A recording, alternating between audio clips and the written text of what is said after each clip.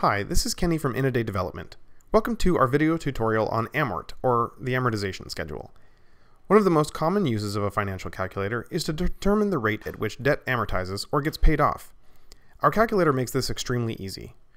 If any of this is confusing, please review the videos for basic TVM functions as they go into more detail than this video does.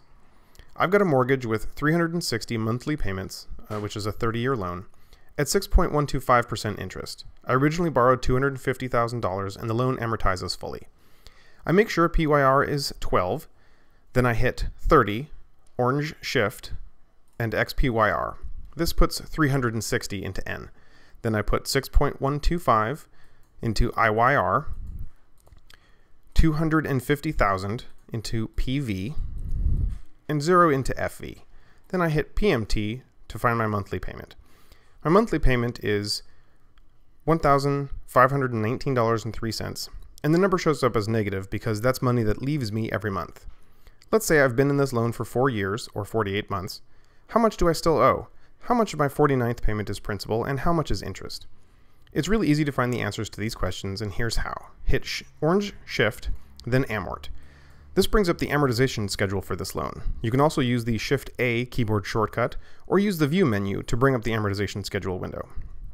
At a glance, we can see that over the life of the loan, we pay about $296,000 in interest, and our payments total about $546,000. We can see how much I currently owe by scrolling down to month 48. I can see that after month 48, I still owe $236,000. Payment 49 will consist of $310.25 principal paydown and $1,208.78 in interest. If I want to see how much total interest I've paid, I change the Show Payment range to 1 to 48 and then hit Update.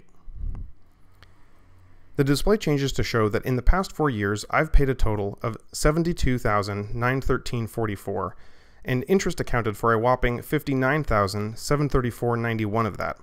Additionally, I've only paid down $13,178.53 in principal.